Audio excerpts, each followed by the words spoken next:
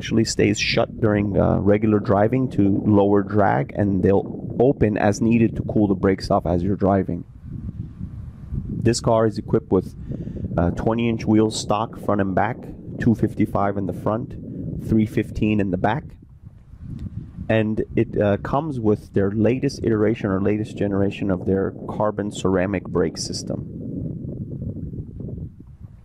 So this car has new aerodynamic features, of course spawned from wind tunnel design, sort of inspired by racing technology. This aero bridge that channels air through that little passageway. You get increased downforce, decreased drag significantly more than the 599. 599 had something similar, but it was in the back by the back window. They had these little inlets, but this is much more drastic, and seeing the wind flow through there in an image of a wind tunnel is just gorgeous.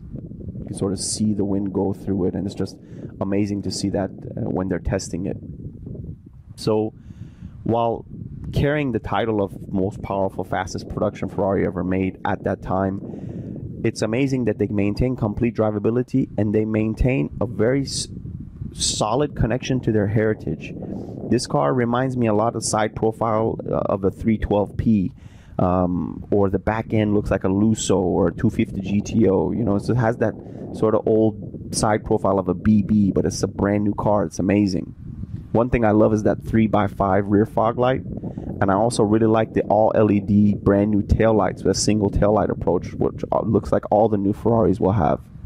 That 3x5 rear fog light also has the rear camera in it, but it's very F1 inspired. Those are the tail lights of race cars. So the exhaust exits are turbine inspired, so you can see those fins are kind of corkscrewed, so you get a turbine look. And of course they exit air from a 740 horsepower brand new V12 that has 509 foot-pounds of torque, 80% of which is available at 2500 RPM, which is amazing for a naturally aspirated V12. So let's listen to it.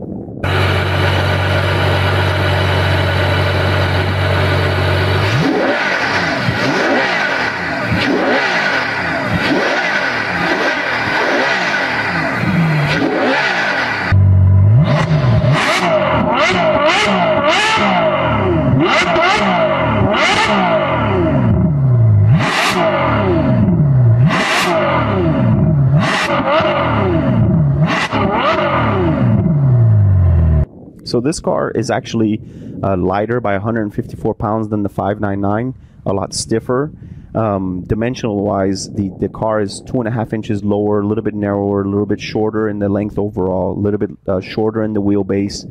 And the engine sits a little bit lower and a little bit further back than the 599 to assist in the CG. So they've improved in everything that you would want to improve on the 599. So we'll talk about it, we'll drive and we'll go through the interior. Before we proceed, I want to take a moment to thank Global Motor Cars of Houston. They have a wide range of inventory they've opened up to us to provide you these reviews. They have newer cars, certified cars, exotic cars, custom cars, classic cars, luxury cars, daily drivers, SUVs. So they have a wide range that can cater to a lot of customers' needs. If you're interested in purchasing a vehicle or you find any vehicle in our reviews interesting, we ask you contact them at globalmotorcars.com. Alrighty folks, this is going to be incredible. We have an exceptional example of a F12 to go through, the interior full in detail. There's so much to talk about, being that this is a completely new car, and it's literally the most exceptional Grand Touring car that they've ever made. We completely agree with that statement. So let's go through some of the interior and talk about some of the form, function, some of the button layout, and some more in detail. So here we go. We have the key, which is almost identical as the 458 key. They don't have that sharp tip. It's actually very flat on the tip on the modern Ferrari keys. They don't have a keyless system yet, but I suppose maybe they'll have one in the future. Who knows? I mean, Ferrari is very driven by heritage, so it'll be interesting to see if they drop the traditional key. So let's talk about some of the interior in detail. I should say that the door operation and the feeling you get from the locking mechanism itself is similar across all the models. So to begin here, Ferraris can be options to the owner's desire, I mean, to no extreme. And they have a new tailor-made program for the truly bespoke orders. This car is one of the most exceptional tasteful builds we've seen in factory form. What you see here is a little over $70,000 in just options alone, dealer options alone. There's bare carbon fiber everywhere, and the interior is almost a bone-colored cream with a contrasting black inserts and Alcantara inserts. I don't think there's a panel in this car that wasn't optioned in some way. The tight fit and finish of the leather panels also appears on the other Ferrari models. This F12's contrast stitching and French seams, where the black and cream contrasting Alcantaras, where those meet, it's gorgeous. It resembles something that like a famous Italian clothing designer would have imagined. The incredible thing is that the edges and the corners and everything are lined to perfection. They're lined true by hand. So on the panel here, you have the traditional door handle of the modern Ferraris, like the handle of a 458 and probably other newer generation Ferraris. And just below that, you have the controls to open the trunk and the fuel door below, which are located conveniently in the panel rather than on the floorboard. The door sill here is presented in bare carbon, which has a nice glossy finish, topped with a Ferrari emblem justified center. And when you tap it, it has that true thick quality sensation. And you can tell that, it's just very, very stiff piece. Obviously it's carbon, it's going to be stiff, but you feel the quality. Above it, you have the seat controls, the lumbar, the heat, very simple seat controls. And the seat again echoes the tasteful setup of the color matched Alcantara inserts. So they're the same color, but one of them is leather and one of them is Alcantara with a contrast black Ferrari stitch. The horse is stitched. And the headrest is integrated into the seat. It's all one piece, and there's contrast stitch contour lines that follow the contour of the seat. So let's get inside and start it up. So the startup procedure is similar to other modern Ferraris. You get in, you put the key in the ignition, you give it ignition first, put your foot on the brake, keep your foot on the brake, and push the start button. The sound of that V12, I think majority of people, that's their favorite thing about the F12, is the sound of that new V12. So I'm going to put the Manatino switch here in Sport. And we just got done reviewing the 458 Spider. A lot of the functions and things we said they carry over between models, like these air vents, very LaFerrari-like, or I would suppose the LaFerrari is very F12-like in the air vents. But a lot of the steering wheel centered function design comes from Formula One. So for example, the controls traditionally engaged by stocks are now buttons on the wheel. So the result is not having to take your hands off the wheel because there's nothing behind the wheel other than the shift paddles. So you can engage the shift paddles and they'll always be in one place. They don't move with the wheel. So you can engage a shift paddle there, and you have your conveniently located turn signal, wipers, your Manatino switch, your bumpy road switch, which softens up the shocks. So when you're going through bumpy road, it actually makes the car pretty comfortable. Your engine start switch, your high beam pass, and your other turn signal switch. Fortunately enough for us, this car being so heavily loaded happens to have the gear change or red line LEDs in that carbon fiber inset right there above in the top of the steering wheel. And I think they activate around 5,500 RPM. And they basically tell you when to change gears. So like the 458 that we looked at, the vehicle dynamic assistant panel is here off to the left. And I thought it was pretty interesting that the cruise control button is actually, it says pit speed, but it's really the cruise control button. So I thought that was pretty cool. And from this view, you can see the quality finish in the footrest metal panels and the footwell there, as well as a nice finish on the rim of that door panel speaker. But the four-way control on this VDA panel is there's an up, down, left, right button and a center mounted OK switch. Because this car has parking distance controls, right now it'll only let me dim it. But the navigation is the same as the 458. And opposite of that four-way button on the infotainment, you have a jog dial, which is moved up, down, left, and right to navigate through the infotainment. So because we go into these details very good on the 458 Spider, if you want to know more about the function of the VDA, how to navigate through it, how to use the infotainment system, anything in detail about these two functions because they're so similar, you can watch that review and we go through all those things in detail. Now the center console and dash area, you can see the air vents, which we said earlier were like identical to the LaFerrari. Basically, they probably carry over, but they look like thrust nozzles of a MiG-29. They're very aeronautical.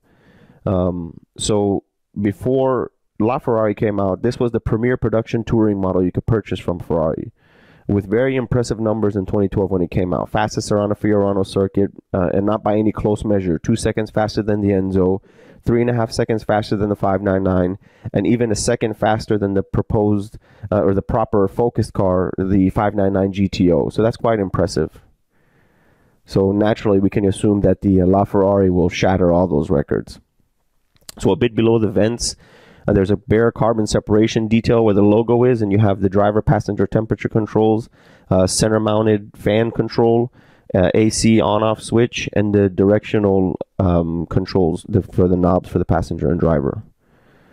Something unique about this is that little control for that integrated radar detector, which is located next to these two buttons. And the button to raise the front suspension is up here, mounted on the dash, when it was on the bottom center console of the 458. And there's a new button here that I saw to the left. This is a new function which I've seen, a dual view camera. So you have a view of the left and right, and it's here where the map goes. They have this screen. So this is assist you emerging if you might be in a blind spot or obstructed view. And it's pretty interesting that you can push a button and see the forward sight of when you're parking or something. So it's a front-facing camera as well. So this is the new tunnel console design, which has a central bridge. Below it is a perfect spot for your phone, which will keep it in place in any form of spirited driving. The functional center bridge is finished in bare carbon and has a very lightweight design. The drive mode function found here is reverse, automatic mode, performance start, which is the launch control, and the hazard light switch. Behind all this, you have the window switches, and this is all, again, bare carbon in this case, and all functional and lightweight, super stiff front and back. I mean, it's a very gorgeous line that follows through, and you can see right through the central bridge there. So here you have a 12-volt power supply. Next to that, a USB input that integrates with the infotainment system. So because this car is officially a Grand Touring car, you have a raised shelf behind the seats that has volume that you can stow away items, and these items can be secured via hand-finished leather straps. And from what we noticed, this is a connection to their heritage. I mean, the fact that you can sit in a modern car and experience true traditional coachwork is fantastic. And so coming back to take a look at the passenger area, you can see the gorgeous fine stitching that lines the seams on the dash. All of the carbon ordered in this car stretches through to the other side of the dash into the passenger area and envelopes all of their AC vents. So inlaid in this leather is the F12 Berlinetta logo, and below some of these F12s have a passenger display option that gives them RPM speed, so they're engaged in the experience as well. I mean, we're truly impressed by the amount of carbon in this car. So right in the center of the dash off to the left, you have that, of course, the glove box open switch. And so coming back to the other side of the steering wheel, if you want to engage or disengage the parking brake control is found here to the lower left of the steering wheel. So you have the auto park and the manual engage switch, the mirror control, and the headlight knob. Below the headlight knob is this rear fog light, which is pretty cool. It's that 3x5 sort of F1 looking rear brake light, but it's manually turned off in this car as a fog light switch here on the knob.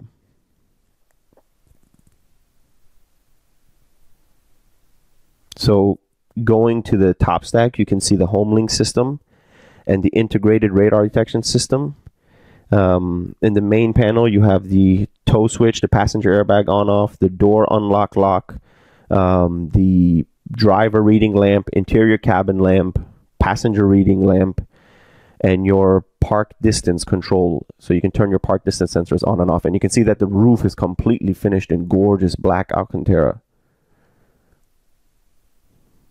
So just to reiterate, there's nothing really different about the VDA of this car and other models like the 458.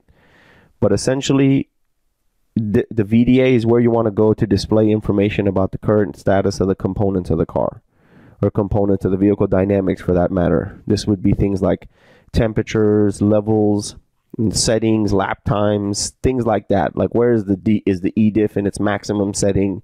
So things that you would need to drive the car spirited or normal, you can set up in there, and you can completely set up the car, the LED lights. Any other setup in the car can be done through the VDA system as well. So we go through that in the 458 review. So if you want to know more about the VDA or the infotainment of this car, watch our 458 Spider review. It's pretty cool that you can actually put manual gauges, but analog gauges, but they're digital. So the radar detector display is right here above the mirror. So I don't know if you can see that in the other shot, but it's a little display there. The controls by the wheel, steering wheel, but this is the actual display itself. So let's open the hood, open the fuel door, open the trunk, and look at the storage back there. It's actually a very spacious trunk for a Grand Touring supercar with 700 plus horsepower. 700 horsepower club is a very, very exclusive club. It's all covered in beautiful quality carpeting. The red bag has the car cover in it. You have a battery condition, metal and leather storage latch tie downs, all very functional. And you have the same tie downs on the other side. So there's a convenient shade for your trunk items that moves to provide a bit more space. And there's a similar shade that mounts to the trunk door, which is removable. This serves to provide shade and I'm sure some type of security to not expose the contents. But the latches are very easy to manipulate and it's removable very quickly. So this is also has a newer style fuel filler cap. So there's no cap. It's closed and open via the door itself. Now let's take a closer peek to the crown jewel of the F12. The all-new 6.3 liter front mid-mounted V12, which again sits a bit lower, a bit farther back in the F12 over the 599 GTB, and with everything, the efficiency gain over the 599 and just the engine alone is fantastic. So let's drive it and see what a completely nuts to bolts new Ferrari and new Ferrari front-mounted V12 actually feels like. Alrighty folks, we are behind the wheel of the 2014 Ferrari F12 Berlinetta. It is the top of the range Grand Touring car for Ferrari. Before the LaFerrari came out, this was their cream of the crop.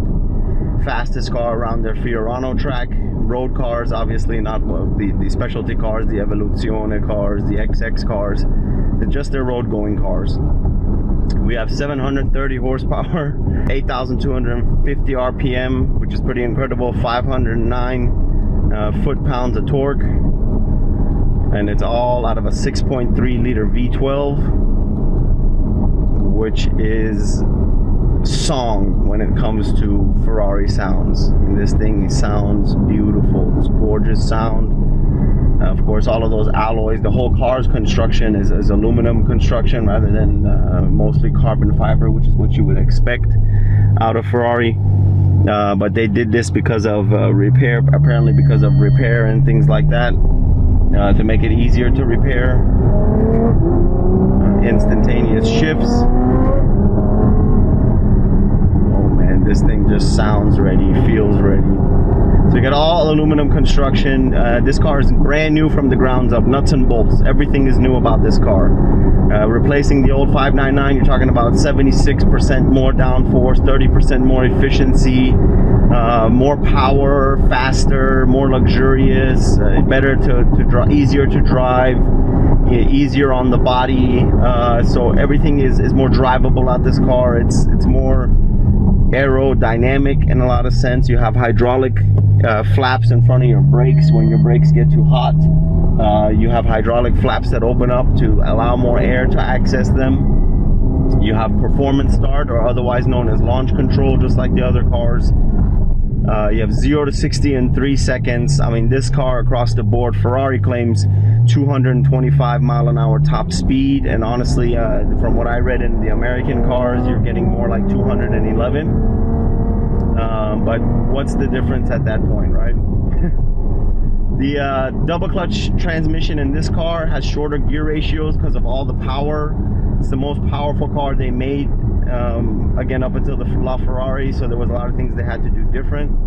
But other than that, I mean, this car is very drivable. I don't get the immediate sensation that I'm driving the fastest car that I've ever driven in my life, which honestly, for our reviews for maybe a year or two coming, this will be the most powerful, the fastest car that we've ever tested. It is an absolute dream and opportunity that we are very appreciative of, that Global Motor Cars gave us this car to review. So you get very nice throttle blip rev matching downshifts when you downshift, and we'll open it up here in a second to see how that V12 sounds at full song. All of the AC vents here, it's so nice. They're very aviation oriented, so they can sort of point anywhere, and very easy to use, very easy to modulate. Everything is pretty ergonomic. Let's open it up here and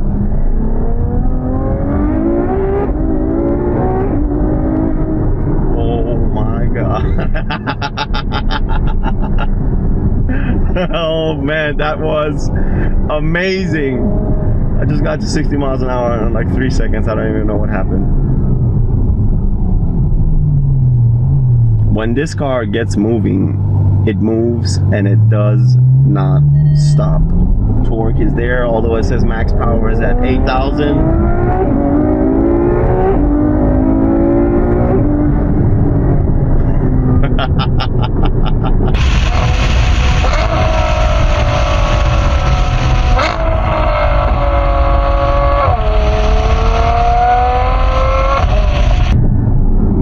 You're talking about a car that's faster than the Aventador, more exciting to drive than the Aventador, all around more classy than the Aventador, but the Aventador does have doors that go up. Amazing! Wow, the handling on this car is ridiculous.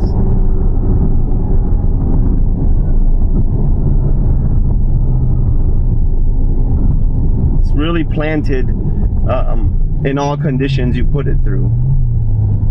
Truly is a grand touring car for the distinguished customer.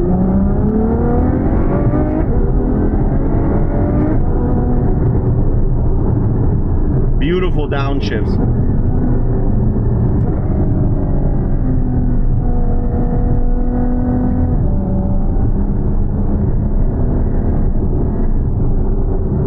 But I tell you what, with all this power, with all of this aggressiveness and focus, and that's the radar detector buzzing there, telling me that there's, which is probably the gas station automatic door, but honestly, this car is absolutely drivable like no other. Really, you have a grand touring car with immense power, and it feels very civilized, very civilized. And in this driving condition, if I was to push this bumpy road button, now all of a sudden the magnetic ride control will sort of smooth everything out and make this car even more drivable, which is pretty impressive. So in the upper class of super grand touring cars, the Aventador, the 700 horsepower range, so to speak, which there's not many, it's just this and the Aventador, I honestly could say that I would be happy with either. I might be leaning towards this car simply because of the class difference. Something you can show up to a golf course in, something you can show up to a racetrack in, and something you can show up to a nightclub in and equivalently do the same thing. So ergonomic wise, while you're behind the wheel, I haven't really had a reason to take my hands off the wheel, but I could take my hands off and everything is within reach. I don't have to get very far for anything, and of course I don't have to get it very far at all for the normal functions.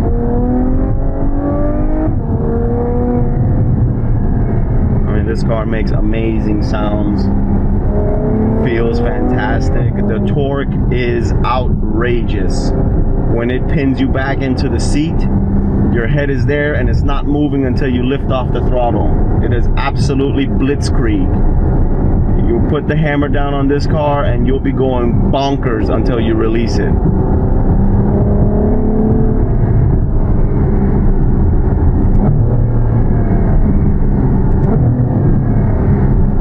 And so that'll conclude our review.